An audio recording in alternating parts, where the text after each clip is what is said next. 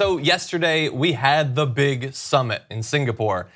Donald Trump, Kim Jong-un meeting, and it was historic, and it was huge, and it was all those things that you're supposed to say repeatedly over and over again. Look, it was big. We had not had a US president sit down with the leader of North Korea since there was a North Korea. And so by that measure, it is historic. Let's acknowledge that. I would follow that by saying that if any US president had wanted to, he could have set it up in 2 or 3 days. There are probably reasons why they chose not to. That said, this is at least ostensibly in the pursuit of peace, which is my goal in this whole thing. And so they met, they had a photo op, they walked around, and then they signed a document, which we're gonna turn to. But what is your initial reaction to the summit now that it has actually happened, it is done, we're moving on? I love that we have to say all this, that it's really historic, and this is a step towards, because otherwise we'll be accused of supporting war with North Korea, which is ridiculous. Yeah, and but at the same time, like everybody who has paid any attention to North Korea or how they conduct themselves knows that this is a huge win for North Korea and does absolutely nothing for the United States except flatters Trump. Let's talk about this agreement. We're gonna bring up this graphic. It summarizes 4 of the main points there. Understand that this entire agreement was 1¼ pages long and includes very little in terms of details or future steps. But the overall goals is that we want to push for peace and prosperity on the Korean Peninsula. They want to build a lasting and stable peace regime. They are reaffirming denuclearization on the Korean Peninsula, and then there's also a reference to recovering POW MIA remains, which is an ongoing concern coming out of the Korean War and some of the conflict ever since then. All of this is good, by the way. I wouldn't say that this is my favorite North Korean denuclearization memo, but I would put it in the top 5 or 6 over the past 2 decades. Sure. And by the way, look, I understand that I'm being snarky and you're not supposed to. There is not a thing in this letter that North Korea has not repeatedly agreed to in past negotiations with the US. So I want you to understand that. We're not gonna, look, yes, we want peace. I hope that Donald Trump is successful, and I hope that all of this works perfectly for reasons that aren't understandable at this point. But I'm not gonna lie to you and pretend that they have not already agreed to all of this stuff in the past. I would say this is almost worse than anything they've agreed to in the past, because I mean, I remember that they like blew up cooling towers at the very least. I think under Obama, I want to say, and then they just rebuilt them. And there was no, I mean, in this case, they're just. It makes me think of when those conversations leaked between Donald Trump and the president of Mexico, where he asked, I think it's Nieto, he basically begged him to say, just say you're going to pay for the wall. We'll figure it out later, but say you're going to pay for it because it'll make me look good. This seems kind of like obviously the same thing. Say that you're going to denuclearize. We'll figure it out. We don't know how many nukes you really have, or where your, nuclear bases are, or what you're going to do with the information you already have, or it's.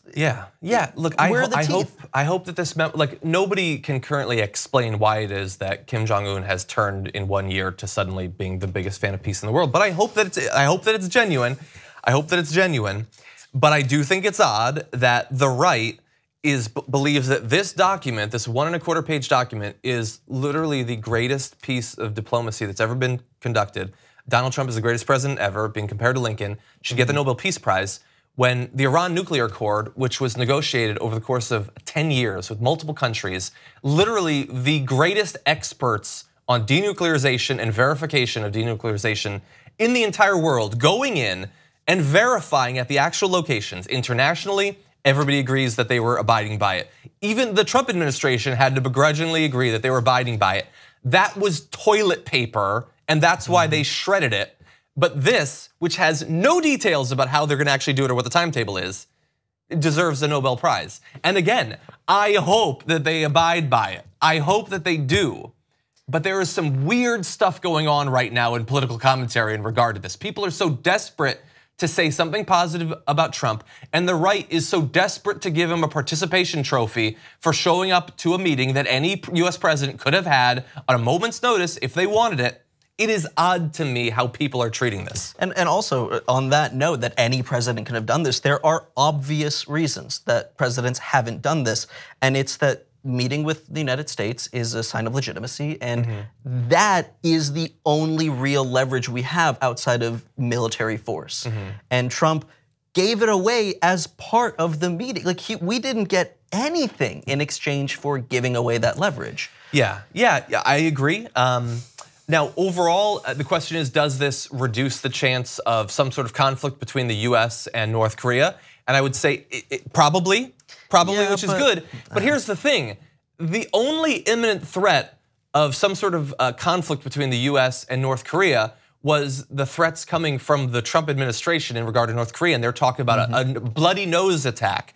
So that threat has been reduced, which means that Donald Trump has done something quite unique. He has established a peace deal with himself. Yes. Because he has reduced the chance that he himself will attack them. That's which is good. Pretty perfectly said. Yeah. Thank you. Because I mean, what North Korea? Look, I say this every time North Korea comes up, is that they've never been a maybe legitimate threat is not quite the right word, but they've never been a threat that it will actually bomb anyone, or they have no, if they bombed anyone or if they sent nukes, they would get invaded immediately, and the regime would be over. Kim would be deposed. Now Kim has essentially wiped the slate clean on all the human rights abuses, on all the labor camps, all the death camps, and he gets to be like just an upstanding member of the international community thanks to Trump. Yeah, which, and again, like I'm not like maybe that's necessary. As they say, you don't make peace with your allies, but it is a big thing, and we do have to at the very least acknowledge it. Is Donald Trump serious about peace,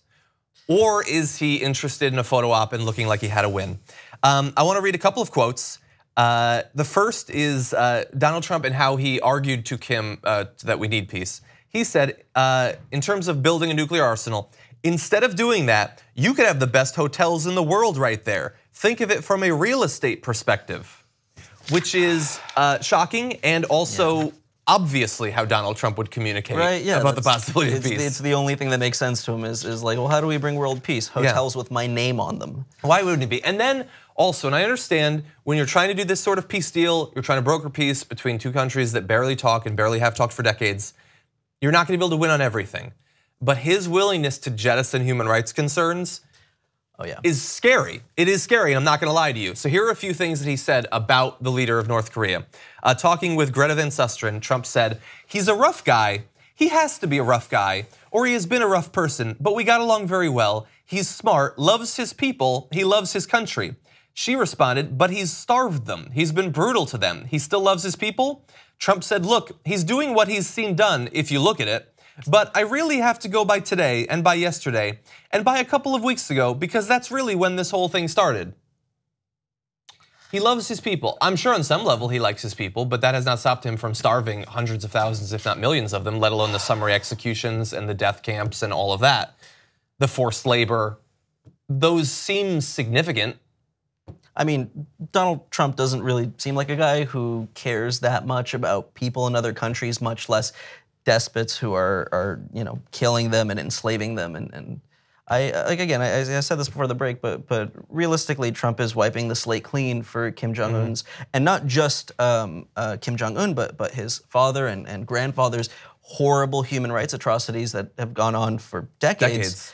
And in exchange for a photo op and good coverage, he's just saying, yeah, he's fine. This all started a couple weeks ago. I mean, that's the most disappointing thing about all of this, I think. Well, if you said it just a couple weeks ago, that takes Otto Warmbier out of the equation. He also said, from a source at CNN, he said he's very talented, and he cited Kim's ability to take over a situation like he did at 26 years of age and run it tough. It is a family-based dictatorship. He didn't step up and deliver. It was passed on to him, as it has been in the past to his predecessor. And to run it tough, I guess he's executed family members. That's pretty tough. Tough love, I guess I would say. And again, some of this stuff you're not gonna get. You're not gonna get everything you want when you're trying to get peace. But to pretend that this guy has not done what he's done seems disingenuous. I mean, also he's talking about it like it's a mom and pop shop family business. That like, wow, he really stepped up and took over and continued to execute and enslave and imprison. Yeah. I did see one really good tweet about this, which was the leader of their country with the largest prison population in the world just met with Kim Jong-un. Mm-hmm. That is a very good point.